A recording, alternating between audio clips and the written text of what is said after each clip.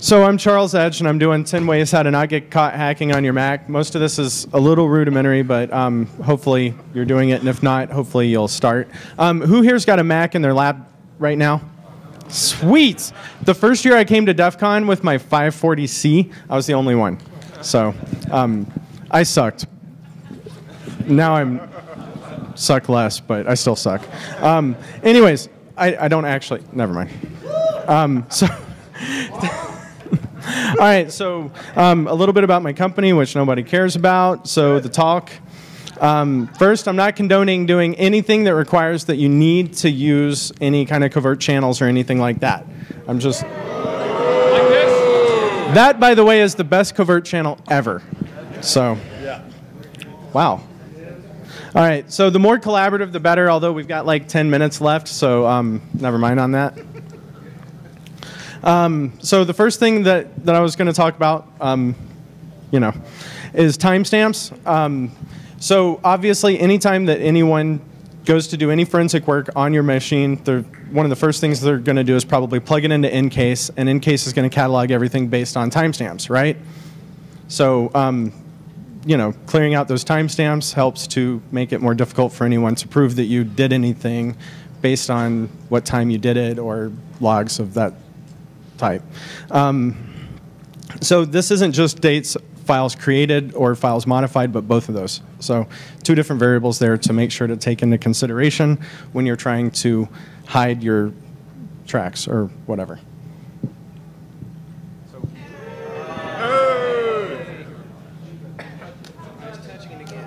Don't touch it! Don't touch it! Don't touch it! Ah!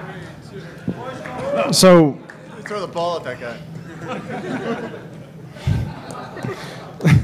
I didn't just do that. Yeah, tell me about it.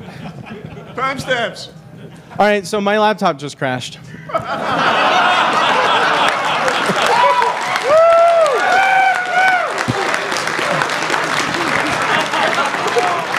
Oh, wait. To cover your tracks. All right. So we're going to do this. It's back. We're going to do this like low budge style. All right. So when changing the timestamps on every file, make sure to do it on everything. Basically, the concept here is you're never going to remember to change the timestamps, so cron it out. Or if you're running Tiger or above, make sure to launch D it out because cron's deprecated. Having said that it's deprecated, it still works if you invoke it, but you have to reboot after you invoke it for the first time to undeprecate it. Apple's great at deprecating services in that manner in favor of better services like launch D, which is what they replaced cron with. So basically, you build a shell script, you add an XML file into launch D, and you tell it to run every night. If you don't feel like learning how to use launch D because you're only using the Mac for certain types of things, then you can actually just use a program called Lingon, which gives you a graphical interface for running launch D. It looks a lot like the MS config screen of a Windows computer. How many people have seen that screen? So nobody? Oh, no. Yes, I've removed spyware in the past. All right, so if there's no history on your computer of what you've done, then it's going to be very difficult to trace what you've done. So clearing out those history files, not just removing the timestamp, but removing the actual history, specifically your shell history, and that's not just your shell, but your root user's shell and any other users that you happen to log into, and also the shell of the remote node that you might happen to be tapping into. Many of the GUI tools that you run, like if you're running ARD and you're sending a shell command out to 100 machines or something of that nature, you're actually running shell commands. And sometimes you can actually go into the root user's shell history and see what's happening, which is a great way to reverse engineer what Apple's doing, because they'll write a Cocoa interface and then they'll write these shell scripts underneath, and they just won't call them .sh. They'll just have a name like discard D or something of that nature. So. So clearing the history files from your system is a great step. And this, what did I write there? Oh, well, whatever. So keep the trash empty, and when possible, do a secure empty trash. Personally, on my machine, I have it tabbed out so that every night it does an SRM of my machine, which is just the actual command. The SRM is just the, is that better? Yeah. Why didn't you say something sooner? You didn't want to be that guy that says, speak up. Anyways, sorry about that. Dude, it's Intel. Never mind. All right, so just throwing a file away doesn't get rid of it, blah, blah, blah. Emptying the trash is basically in an Apple, you can go and under, well, not under that, but there's this whole secure empty trash. There's actually a command line shell for that, SRM. So SRM has a -F. If you're going to script it out, make sure to put that in because it forces the emptying. Otherwise, if you have a script that runs at, let's say, 3 a.m. or if you're like me, 5 a.m. because you're still up at 3 a.m., then the -F will force it in case there's a file in use or hidden or something of that nature. So you can also use the -M flag, which you can use with the -F flag, which will do 7 passes of random data. And hopefully whoever's doing forensics on your machine doesn't have an electron microscope, because otherwise I don't think they're going to find it, right? Does anyone disagree with me on that, by the way? No love. Come on. Anyways. All right, so while you're looking at your logs and your history, don't forget to trash your firewall logs. Apple has IPFW.log, which will often log outgoing requests as well as incoming requests. It definitely logs everything from a stealth mode perspective. So anytime it kicks stealth mode in, it goes ahead and logs that. So don't forget to delete your log archives, although if you're deleting your logs every night, that won't really factor in, but that's still something to remember. How am I on time? I got 10? Sweet. Halfway through. OK, so who here uses File Vault? Who here's managed to actually decrypt a File Vault? OK, so if you're using an Apple and you're not using File Vault and you're doing anything that you don't want anyone to intercept, what's the logical conclusion of the fact that no one raised their hands that they've been able to decrypt a File Vault? Use Firewall? Yay! All right, so, yeah. Who's ever used File Vault and lost it?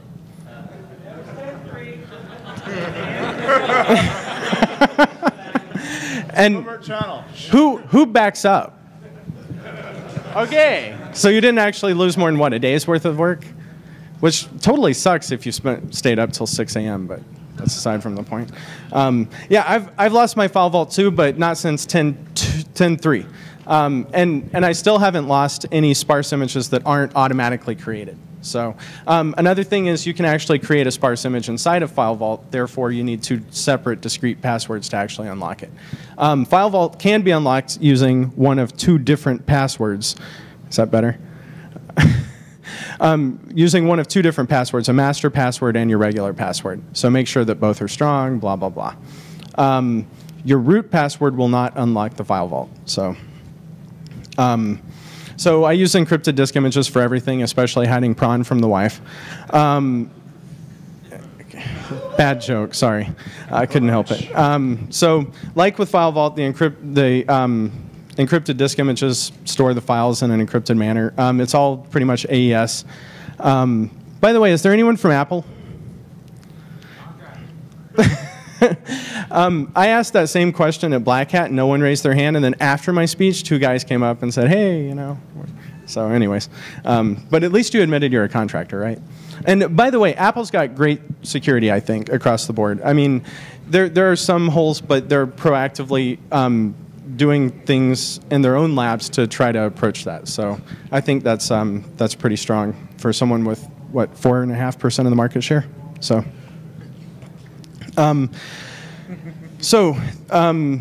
File Vault stuff's easy to use. If you don't use encrypted disk images, you can always also, or in addition to using encrypted disk images, you can use secure channels.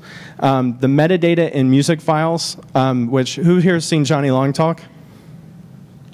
Not nearly enough. His latest talk is pretty funny. So if you haven't seen him, make sure to hit that. And then, you know, steganography, hidden images in iPhoto and things of that nature. And then something that some of us like to do is actually add false positives into your secure channels. So create secure channels that don't actually go anywhere.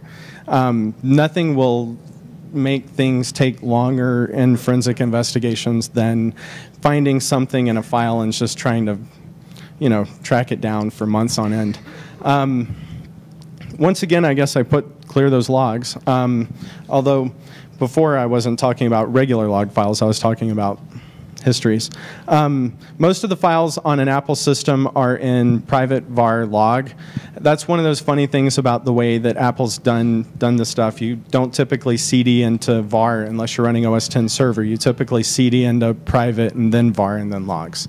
So if you buy a Mac and you open it up and you double click on the hard drive and you're like, where's my var, where's my etc, you know, that's where just go into private. From the GUI level, you can actually hit Apple Shift G and type /library, and it'll pop up with all those folders that you're thinking are missing. So, so once again, run scripts nightly to remove those logs because you're never going to remember yourself. And then always, you know, SRM. The next thing is secure virtual memory. If I were to grab a machine and go to do forensics on it, I would probably also look at the RAM and what was on the RAM when the machine was shut down last, or before the RAM got wiped. So virtual memory is a place that people often look for that stuff as well. So when you do a secure, when you use the secure virtual memory feature in Apple or in OS X, when you shut down, it clears out all that stuff. So. And by the way, the reason I decided to give this talk is because last year I noticed that like about 10% of the people here were running on Macs. So I thought that it would be kind of good to say it's not Linux, it's not BSD. If you edit your rc.local or your rc.common file, those edits will get overwritten. So use launch D when you're making these scripts. I would steer away from using cron, you know. So other forms of volatile data can obviously be accessed as well. RAIDs. This is my favorite thing. I store, for my non-speaking machines, I store my encrypted home folder on a XSAN volume. And basically, the XSAN volume has 2 USB jump drives, and it splits all the data half between the 2 jump drives. So the fact that I've got, I can't imagine that anyone would actually be able to restore that data unless they had both jump drives, even if they knew my password to decrypt it, because all the data is encrypted and it writes 64K slices to each drive. So reassembling that data would be quite difficult. Without running XSAN, you can plug two jump drives into your computer and you can just use that as an encrypted disk image or a file vault home folder. But when you use XSAN, you can specifically drill down and you can determine how many slices go to each LUN or USB drive. And XSAN is written to run on Fibre Channel, but if you label the LUNs as free space, you can actually then take use of them inside of the XSAN software with a couple small hacks that are available on xsanity.com now. If you're doing that, I can't fathom that anyone is ever going to be able to decrypt your file vault, provided that they don't get a hold of both of your USB jump drives, even portions of files, because they would never be able to actually. Anyways, does that make sense? Yeah. Sweet. Woot. All right. So the last thing is just don't keep stuff. It's hard to get in trouble for having something that you don't have unless someone is able to trace it back directly to you for sure, no matter what. Physically destroy system disks and RAM, if you have extra system disks and RAM, that is. Don't keep data on your system. Doesn't mean that you don't have to keep data at all. There's lots of different ways to maintain data that aren't on your system. Peer-to-peer networks are, funny enough, becoming kind of popular for that. Secure channels on untraceable remote systems, which peer-to-peer networks. And then if you don't compromise the system too far, no one's probably going to find what you've put on the system. So if you're running an FTP server on an unsuspecting system, then people probably aren't going to notice. People typically in the Apple community especially only notice that their systems have been rooted if their ISP calls them and says, hey, you're running this website that announces itself as though it were eBay and is asking for people's passwords. I'm not sure what that type of attack, never mind. But there's not a lot of security analysis that's done on most Mac networks. So if you find a Mac system and you compromise it, and you just don't go too far, then chances are no one will ever notice, unless they hire me. But anyways, so and then even in a small business, in most small businesses, which is Apple's core market, entertainment industry, small business, if someone finds something, chances are it's not enough of a monetary damage for any feds to step into the situation. So they're probably just going to delete it, re-image the system. So it doesn't become quite as big a deal. Anyways, that's it. Turbo Talk. I kind of did it a little fast because I didn't have that much time. So I think we got a few minutes for Q&A. Are you aware of any analysis of Apple's file vault or the encrypted disk images in terms of its security? It's all AES, I mean. Well, that's just for the algorithm they're using for the encryption. It doesn't say how well they did it. Oh, you mean from the? I haven't. An analysis of the implementation. An analysis of the implementation. So decrypting and re-encrypting as opposed to the actual act of the encryption on the files. Is it If secure? I haven't been able to crack it, and I've been trying for about a year. So, and has anyone else? It's as secure as both your passwords. I mean, in transit, one exception is if you're using network home folders and you're not using a public key infrastructure, then there are times when the passwords are submitted over the network, but that becomes more of a networking thing rather than a localized troubleshooting thing. This image But isn't encrypted with the actual password. It's encrypted with the key, and then the password's encrypted. So the actual password's only encrypting a small part of this image. The rest of the AES is actually being done through the actual key that's encrypted with the password. Right. That's why you have two passwords. But that's the way Ubuntu handles. I mean, has anyone been able to crack encrypted home folders in Ubuntu yet? Right. So I mean, it's the exact same algorithm and practically the exact same implementation. To be honest with you, any. Yeah, I saw earlier on one of your pages, who comes and serves a John Doe warrant? I've never even heard of that. LA County District Attorney. Files under cybercrime laws or what? I'm not a great forensics guy. I've gotten called into a few things for entertainment stuff in Hollywood, but outside of Hollywood, I haven't gotten. I work in Hollywood too. Oh. It's like DRM and also like, you possibly say like, hey, you stole this data and you're using it on your site. We've given you the citation and we'll see you in court on said day. Are you going to be served with a John Doe warrant or because it says something about tracking your IP address? The way that it's come up in the past with me is I've found things and then I've gone to the LA District Attorney, I've handed them an IP address, they say, we'll get you a John Doe warrant, and then they come back with the physical address of who it was. I mean, and in a lot of my cases, it's high profile, and not necessarily high profile like DRM, but high profile like someone famous as BlackBerry got hacked into, or stupid crap like that. And I don't know exactly what happens on their end because I'm not a law enforcement person, but I'm a pretty decent Mac person, and when those kind of things come up, LA County sometimes calls me or sometimes I call them, and that's when it's come up. Maybe there's a technical term that they use that they don't tell me, I mean, not that they would be hiding it, but that maybe they think, oh, well, he's not a Fed, so he wouldn't care, but, But if there's a better term that I should replace that with, not that I'll ever give this presentation again, then I'd be happy to. I mean, if there's a better way for me to ask for that makes them think I'm smarter, then that'd be rad too. John Doe warrant. It's a very common term, he says. Federal, state, local level. And second, it's also about your JBots and your RAID. I don't know what the hell ever happened to DAPTEX. Is this format pretty good for using for hardware Adaptec sucks on the Mac. I mean, Adaptec is awesome on Windows 2003, on, you know, but on the Mac, their Mac support has just gone. I mean, if you use SCSI, go Atto, period, on a Mac, you know. What are you using for RAID host controller? Hardware, not software.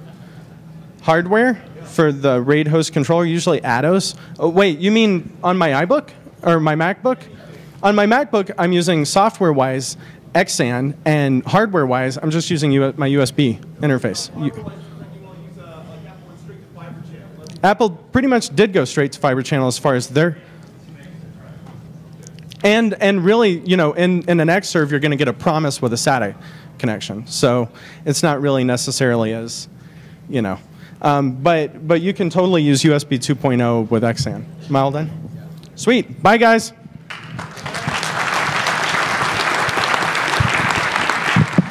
Thank you. Oh, do I have one more?